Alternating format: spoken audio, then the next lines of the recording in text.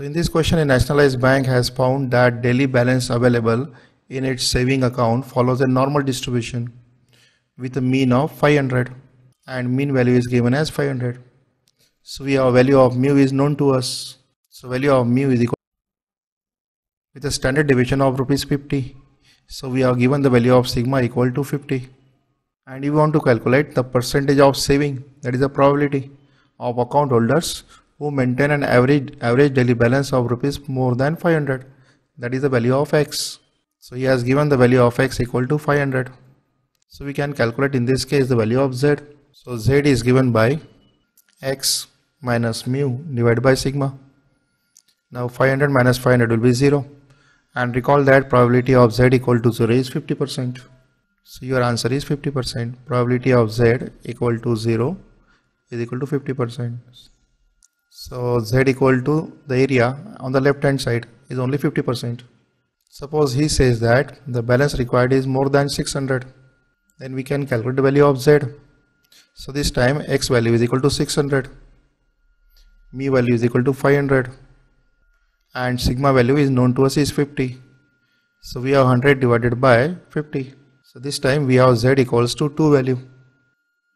So probability of z equal to 2 will be 0.5 plus 0.95 divided by 2. So what is 0.95? You recall that for z equal to 2, we have 95.44 area. So 50% will be divided on this side, either on left side or either on right side.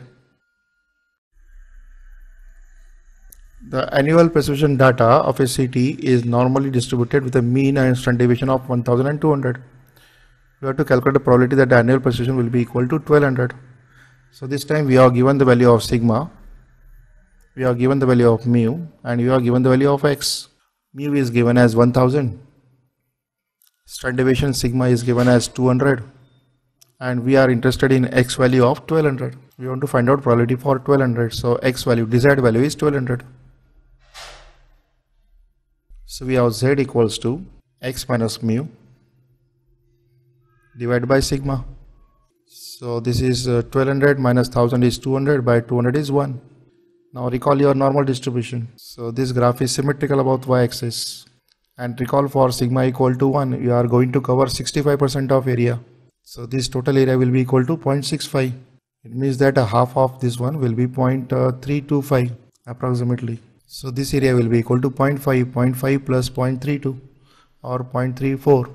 So probability of z equal to 1 is approximately equals to 84%. Now check the answer. Naturally answer is not less than 50%. This is not possible. Exactly 50% is also not possible. And equal to 100 is not possible. So what the gate expected that you should give the answer of 75%. So even if you don't know the exact value, you can guess the approximate value. But actual value is equal to 84%. That we can calculate. Now recall something in the PERT CPM. In the PERT CPM, we used to calculate the variance along a critical path. So variance of a critical path or assembly. So let's say that we have A to B, B to C is a critical path. And let these two paths as sigma 1 and sigma 2 has a standard deviation. And if you want to calculate the variance for this critical path, then the variance of the first part will be sigma 1 square. And the variance of the second part is sigma 2 square. So if we have an assembly of two parts, the first part is manufactured with 50 plus minus certain value, and second part is manufactured with 70 plus minus certain value, and you want to calculate the total assembly variance. So back to the critical model, the total variance from A to C or the standard deviation from A to C is basically summation of all variance. And then you have to take the under root. So it is under root of variance 1 plus variance 2. So variance you can add. Once you add the variance, then you can take the under root of variance, that will be equal to your standard deviation. Suppose instead of two part, we have third part also. Then you have to add one more value of variance here.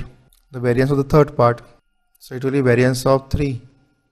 But your equation of sigma will remain same, that is equal to under root of variance. So we have one recent question appear in 2017 here. With a standard deviation of a linear dimension of P and Q are 3 micron and 4 micron. When assembled, you have to find out a standard deviation of the resultant dimension. So standard deviation of the part P is 3 micron. So variance will be equals to 9 for part P, and the standard deviation for part Q is 4 micron. So variance of part Q is equal to 4 square is 16. Now when assembled, we have to add the variance. So variance of after assembly PQ will be variance of P plus variance of Q,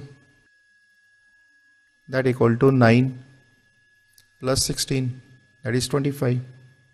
So in that case, if you want to calculate the standard deviation, you have to just take the under root of PQ variance, so under root of 25. So answer is equals to 5. So tricky question is they can ask sometimes.